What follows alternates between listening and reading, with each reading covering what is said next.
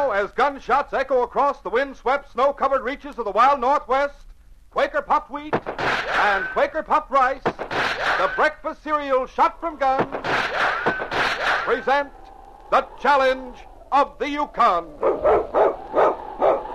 It's Yukon King, swiftest and strongest lead dog of the Northwest, blazing the trail for Sergeant Preston of the Northwest Mounted Police in his relentless pursuit of lawbreakers. On, King! On, you huskies! Gold discovered in the Yukon. A stampede to the Klondike in the wild race for riches. Back to the days of the gold rush.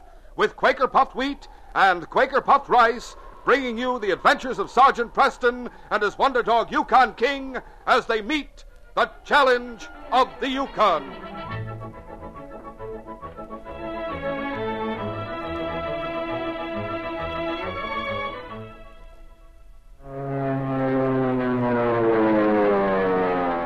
Man, oh man, what a treat it is to dive into a heaping bowlful of Quaker puffed rice or Quaker puffed wheat topped with milk and your favorite fruit. What a breakfast. Say, these king-size, ready-to-serve premium grains of wheat or rice are shot from guns. Yes, actually exploded up to 8 times normal size to make them crisp and tender, bigger and better tasting. Tomorrow, sure, get off to a flying start with this breakfast treat. Quaker puffed rice or Quaker puffed wheat.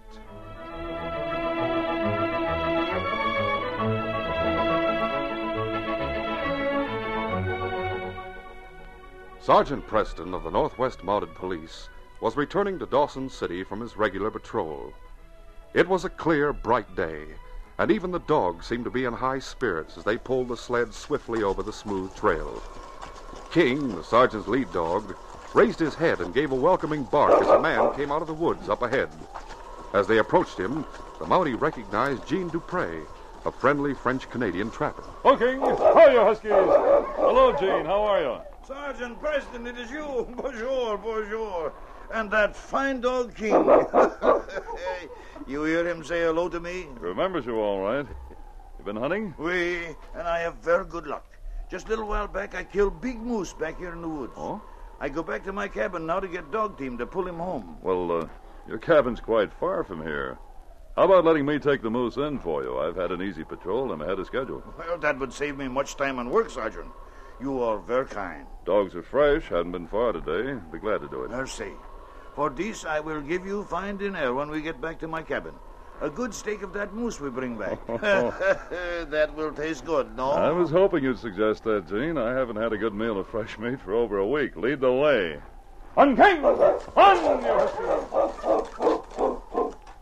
As Sergeant Preston and Jean approached the carcass of the moose about a mile back in the forest, they saw the ground around it stained crimson and bits of hide and bone strewn about.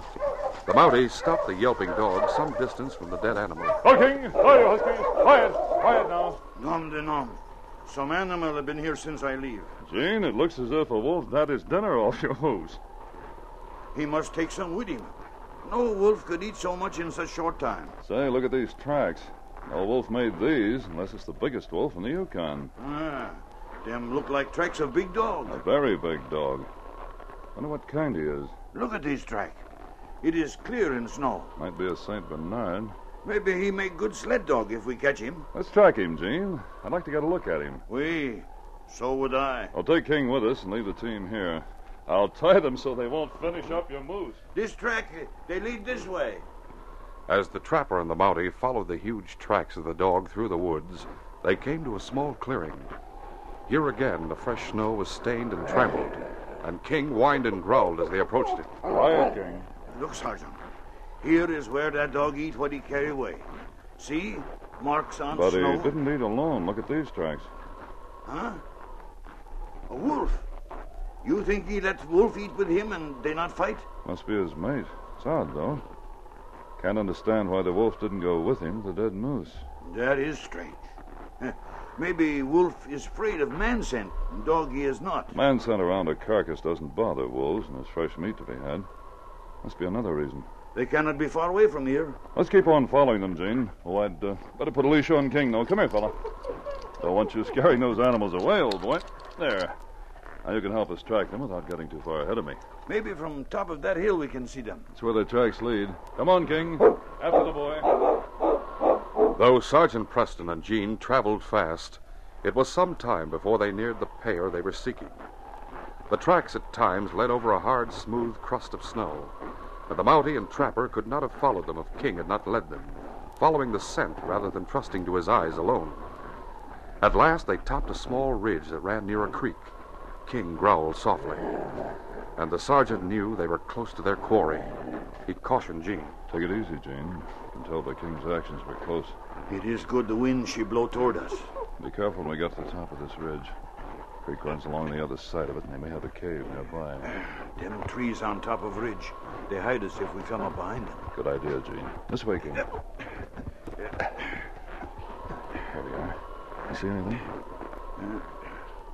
Look, on the other side of creek. What a dog. St. Bernard, I thought so. The small gray one, she is female wolf. It's his mate, all right. Something funny about this. She walks so close to him, either beside him or right behind him. I wonder... Me, I am good shot. From here I could kill her without hurting that dog. Don't shoot her, Jean. I know now what's wrong with her. That wolf's blind. Huh? Blind? That's why the dog brought her the food. See how he's guiding her to that cave inside those rocks there? Look. You are right, Sergeant. She cannot see. She almost bumped into that rock. This I have never seen before. He's a beautiful dog. Look at those markings. White ruff around his neck. They're lying down in front of the cave. I'm going to have a close look at them through my field glasses. We shoot her and get him for sled dog, no? No, Jean. That dog has fought some hard battles for her. His face is scarred and part of his left ear is gone. Here, look at him through the glasses. Oui, Sergeant, you are right. Oh, he lick her face. A pair like that should not be separate. But he would make fine sled dog. If anything happens to her, he'll probably return to civilization. Oh, come on, Jane. Let's go back. Oui, Sergeant. No, old boy. You did a nice job of tracking them, but this is as far as we're going. Come on, King. We have to get back to Dawson. It was 2 nights after Sergeant Preston got back to Dawson that he was wakened after midnight by Ned Peterson, a prospector who lived in the town. Wind whistled about the barracks, and a heavy snowstorm piled drifts in the street. Ned looked like a snowman as he talked to the Mountie. There's been a bank robbery, Sergeant. Somebody robbed the bank and slugged the guy. I'll be dressed in a minute, Ned. Go on, tell me about it. Well, I stayed late at the Gold Nugget. Yes? We was having a game, and when I started home, I noticed the door of the bank swinging open and shut with the wind. I went over to see what had happened to Jim Kerr, the guard, and there he was on the floor, unconscious. Somebody had hit him over the head with a gun butt or something. He had a bad cut. How long ago do you think it happened? Well, I couldn't say, Sergeant. Jim was very weak, so I got him on a cot and bound up his head and come straight here for you. Hand me my parka, Ned, please. Here you are, Sergeant. Thanks. See anybody on the street? No. Of course, the wind was blowing something fierce. I was bent over to keep the snow out of my eyes, but I think I'd have seen anyone with a dog team. I'm ready. Come on. Come on, King. Sergeant Preston hurried to Ned's house where Jim Kerr lay unconscious. The Mountie applied cold towels to Jim's head, and presently Jim opened his eyes and looked around in a bewildered manner. Take a swallow of this, Jim. That's it. A little more now. Now lie back. You're going to be all right. Sergeant Preston, the bank... We know it was robbed, Jim. You better not try to talk to you stronger. I'm all right. I can talk. Was it more than one man? Yeah, 2. Do you know them? Ever seen them before? No, never. Just got one look at the one who hit me. Would you know him if you saw him again? I don't know. Maybe it was just the way the light was shining, but it looked as if he had a long, crooked nose like a beak. A long, crooked nose? Do you know anyone like that, Ned? Well, lots of people have crooked noses, Sergeant, long and short. His beard was black. That's all I can remember. Well, thanks, Jim. I'll just take it easy. Well, there ain't much to go on, Sergeant. About 100 people in this town have crooked noses and black beards. Well, look at me. I got a black beard, and my nose is all mashed to one side from that fight I got into last summer. Well, that doesn't make you a suspect, Ned. Jim knows almost everyone in town. If there'd been anyone from here, he'd have recognized him. This man must have been a complete stranger. He sure picked a perfect night to make a getaway. His tracks would be covered almost as soon as he makes them. But you've got to go on, Sergeant. I'd say he was pretty safe. It's not as bad as you think, Ned. The fact that the man's crooked nose was the first thing Jim noticed means it's his most prominent feature. I've had less than that to go on before. And you've solved some tough ones, all right, Sergeant, but if this weather keeps up all day tomorrow, you'll have a hard time finding out where he went. You're right about that. If we only knew which direction he took. And again, he might be right here in town. Yes, King, old boy, this looks like a hard case. The weather favored the two men who had robbed the bank in Dawson City.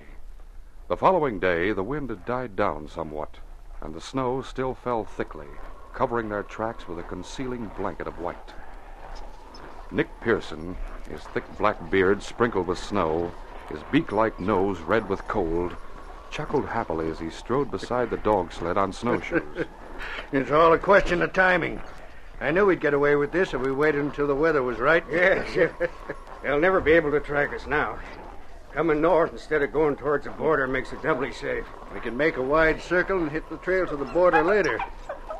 Hey, look at that lead dog. He's hopping on 3 legs and stopping the team. What's wrong with you, you lop-eared mutt? Yeah, his foot is bleeding. Must have cut it on a sharp piece of ice or something. Give him a taste of the whip. That'll make him use it. There's no use doing that, Nick. Hey, this cut is deep. He can't pull with this foot. You have all the rotten luck. He's the strongest dog we've got, and this is a heavy load. It's hard enough for the 5 dogs to pull it as it is. I guess we'll have to take turns helping to pull with him. What'll we do with that dog? I'm not putting him on the sled. The load's too heavy. Well, all we can do is let him go. Think he'll follow us? No, sir. He'll go off in the woods and go wild again. These huskies like their freedom. You sure hate to let him go. Well, it's a lucky thing for him this happened. He had a tough job ahead. There you are, Tig. Get going. You take the first turn at the traces, Joe. I'll spell you when you're tired. Sure. But this is going to hold us up. Shut up and start pulling. We can't waste time.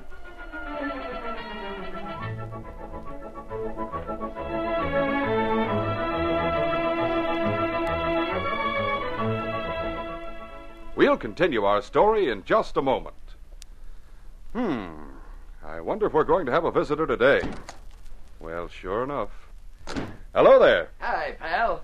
Say, you the fella in charge here? Well, Glad to meet you. Name's Scoop. Star reporter, that's me. It's a pleasure, Scoop. What can we do for you? Well, sir, just looking around. Never tell where you'll run into a live wire story. Maybe we can fix you up right here. For instance, how about a story on breakfast? Breakfast? You kidding? No. Ever hear of Quaker puffed rice and Quaker puffed wheat? Sure, pal. Everybody's heard about 'em. They're shot from guns. Well, Scoop, did you ever taste anything better? Boy, Quaker puffed rice and Quaker puffed wheat just melt in your mouth. Make breakfast a real treat. Confidentially, pal, I never tried 'em. What? Oh, look, Scoop, you don't know what you're missing. Here, try some now. Here's a bowl full of Quaker puffed wheat. Even got milk and sugar on 'em. Just taste these delicious, luscious, king-size golden grains. Man, oh man, they're exploded up to 8 times normal size to make 'em crisp and tender. Not bad. In fact, they're terrific. You bet. And Quaker puffed rice tastes just as swell, too. Wow! Where has Quaker puffed wheat and Quaker puffed rice been all my life? What a story. Gotta write this one up fast. Thanks, pal, and so long. Well, sir, fellas and girls, I'll bet it's no news to you. I mean that for a swell-tasting breakfast, you can't beat Quaker puffed rice or Quaker puffed wheat. The ready-to-serve breakfast cereal shot from guns. And what's good news, too, is that wheat or rice shot from guns is good for you. Furnishes added food values of restored natural grain amounts of vitamin B1, niacin, and iron. So be sure to keep a supply of both delicious kinds on hand at all times. Remember, wheat or rice shot from guns is never sold in bags or bulk. Look for the famous big red and blue package with the smiling Quaker man on the front. That way, you're sure to get the original, the one and only, Quaker puffed wheat and Quaker puffed rice.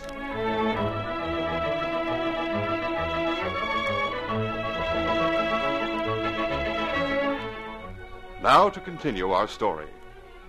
It was later that day when Nick and Joe took the trail that led through the forest. The soft snow made their progress difficult. Nick broke the trail ahead, while Joe hauled on the traces with the tired dogs. Suddenly, Nick stopped. Joe, listen. Oh there. Now, what is it, Nick? I heard something over to the left beyond the trees. It sounds like a big dog. Do you suppose there's a cabin back there in the woods? I don't think so. He sounds as if he's in trouble. Maybe he got caught in a trap or something. Well, come on, let's find out. If there's a trapper with him, maybe he'll sell him to us. As the two men made their way toward the sound, they could see nothing that resembled a dog. But as they came closer, they found a huge hole dug in the ground. Branches had been spread over it, but these were broken, and the dog's barking came from the hole. Yeah, the dog is in that hole. That's a bear trap. The Indians and Eskimos catch bear like that. Maybe our luck has changed, Joe. Well, here it is. Hey, our luck sure has changed. Look at him, Nick. A big St. Bernard. He's just what we need. What a big fella. He could drag our sled alone almost. Now, be careful. He may be ugly. He's had plenty of fights. His left ear is half gone. He won't be ugly. He's too eager to get out of there. Now, come on, we'll get ropes from this sled. After we get him out, we can control him with a whip. The big St. Bernard tried hard to escape. The men used ropes and a whip, and finally got the dog hitched to the traces and started out. Nick and Joe took turns riding the runners of the sled as the big dog strained at the front of the team. When darkness fell, the men camped in a small clearing. The dogs were chained to the trees and lay in small, furry heaps, exhausted. The deep silence of the Northland had settled about them when suddenly from a distance there came a long, lonely cry. The big St. Bernard raised his head, and then the cry came again, drifting through the night like the call of a lonely ghost. The big dog rose, and with a growl tried to break his chain. Joe, what's wrong with that dog? Oh, I'll see. Now, lie down, you. Is he trying to get away again? Yeah, you almost broke this chain. Wish we had a heavier one. And I'll put a rope on him, too. That ought to hold him. The following morning, Jean Dupre, starting for his trap line, saw two men camped off the trail. As he approached them, he noticed the big St. Bernard chained to the tree, and he stopped his dog team near the campfire where Joe was cooking breakfast. Oh, there. Bonjour, monsieur. Hello, Frenchie. You have camp here for tonight? Looks like it, don't it? That is fine big dog you got there. That's St. Bernard. Yeah. He's worth 3 ordinary ones. Would you like to trade for a couple of yours? Who's this, Joe? I was just a trapper. I was trying to make a bargain with him. Trading him that St. Bernard. We don't want to do any trading. On your way, Frenchie. Mind your own business. Me? I am just stopped to say bonjour. You insult me. I twist that ugly beak you call nose. He didn't mean to insult you. We don't want any trouble. Mind your own business, he say. Mush! Come on! Joe, you fool. I told you not to talk to anybody. He's just a trapper. Would have looked suspicious if I hadn't. What's the idea of trying to trade that St. Bernard? He keeps trying to break away all the time. Twice he spread the links on that big chain. I don't know if we can hold him. Plenty of whip is all he needs. We'll hold him all right. Another heavy snowstorm began that day, and Jean Dupre came back to his cabin as soon as the early darkness fell. A light was burning inside, and as he entered, the welcome odor of stew greeted him. Sergeant Preston turned from the stove. Sergeant! Oh, bonjour. Hello, Jane. Hope you don't mind if I make myself at home. Sergeant, it make me very happy. To come home and find warm cabin and supper cooking, that does not often happen to Jean.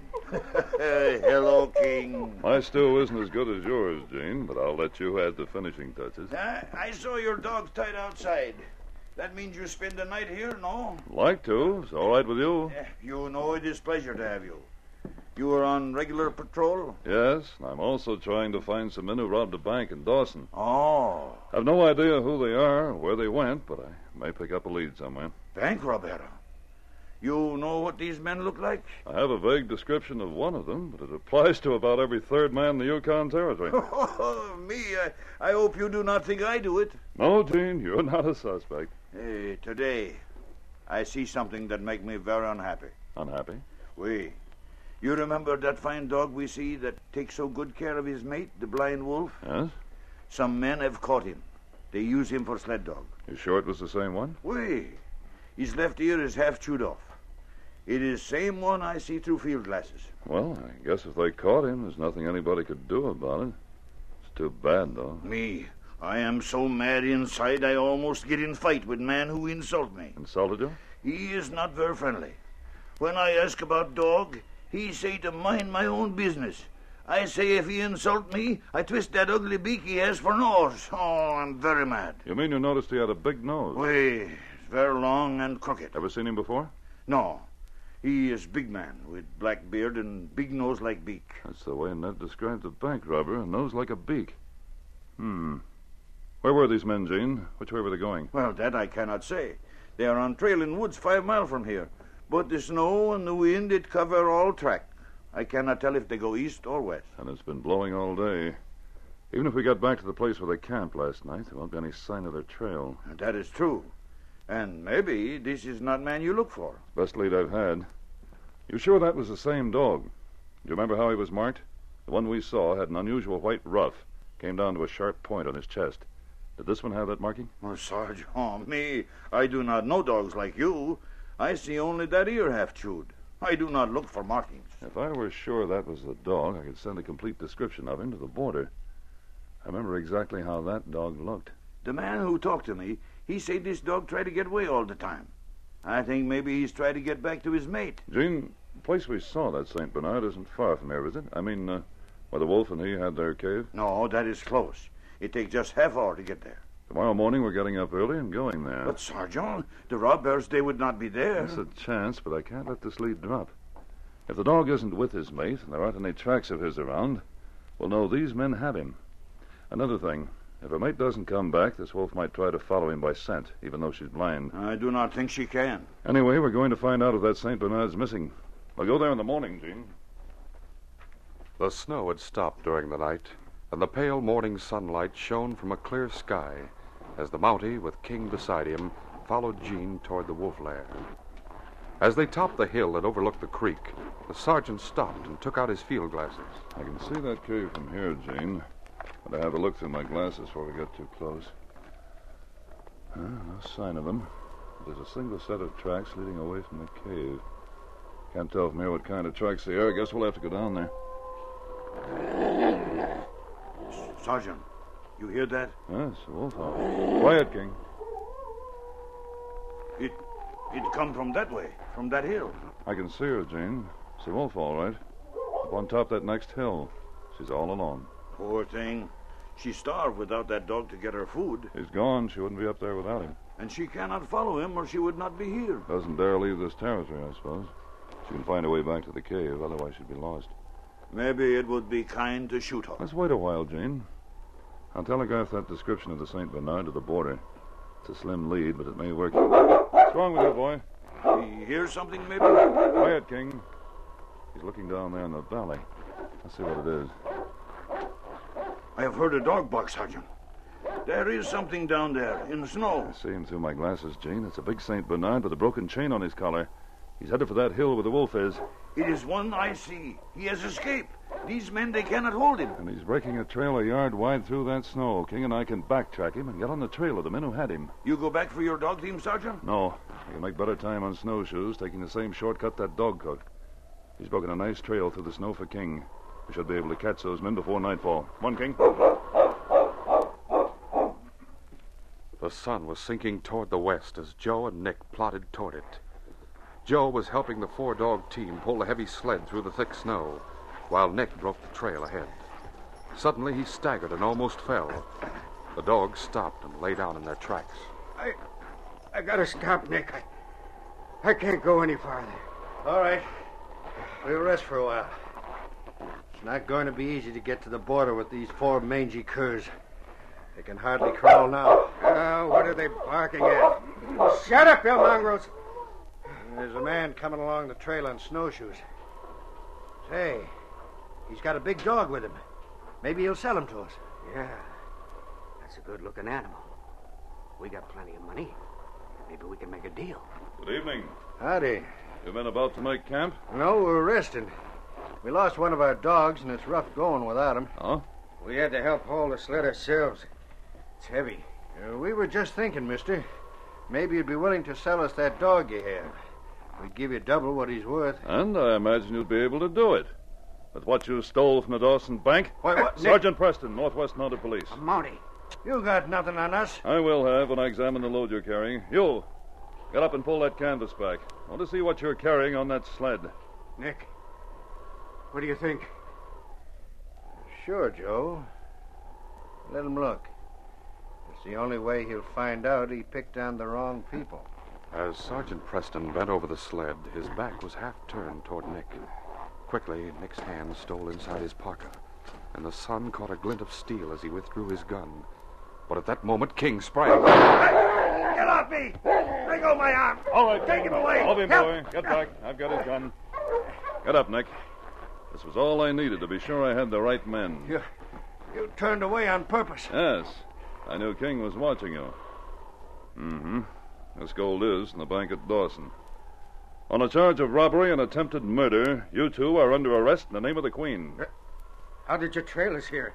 That snow... If I tell you that you were caught because of a blind wolf and her mate's loyalty, you probably wouldn't believe it. A blind wolf? What are you talking about? It's a long story. Maybe I'll tell it to you on the way back to jail. Watch them, King.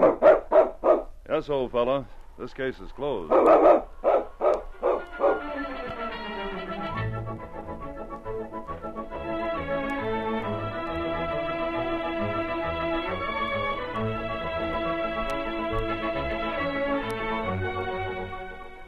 In just a moment, Sergeant Preston will give you a preview of Monday's program. Say, here's a tip. Team up with a breakfast that's so popular with many a He-Man Hollywood movie star. It's swell-tasting Quaker puffed wheat or Quaker puffed rice with milk and fruit. Check up right now. Make sure to have a good supply of both delicious kinds on hand for this coming weekend. And never forget, wheat or rice shot from guns is never sold in bags or bulk. Always buy the big Quaker red and blue package. That's your guarantee you're getting the original, crisp, fresh Quaker puffed rice and Quaker puffed wheat. These radio dramas, a feature of the Challenge of the Yukon Incorporated, are created and produced by George W. Trendle, directed by Fred Flowerday, and supervised by Charles D. Livingston. The part of Sergeant Preston is played by Paul Sutton. They are brought to you every Monday, Wednesday, and Friday at the same time by Quaker puffed wheat and Quaker puffed rice, the breakfast cereal shot from guns. Listen Monday when Sergeant Preston and Yukon King meet the Challenge of the Yukon in the adventure of Mutiny on the Penguin. The Penguin was a schooner. Her master was engaged in a scientific survey. King and I saw the schooner offshore when we arrived at an Eskimo village. I went aboard to deliver mail, little suspecting that the mail would start a mutiny. But that's what happened. The captain and I were locked in a cabin. The ship was set on fire, and, well, we had a mighty hot time. Be sure to hear this exciting story Monday. Till then, this is J. Michael wishing you goodbye, good luck, and good health from Quaker puffed wheat and Quaker puffed rice. So long.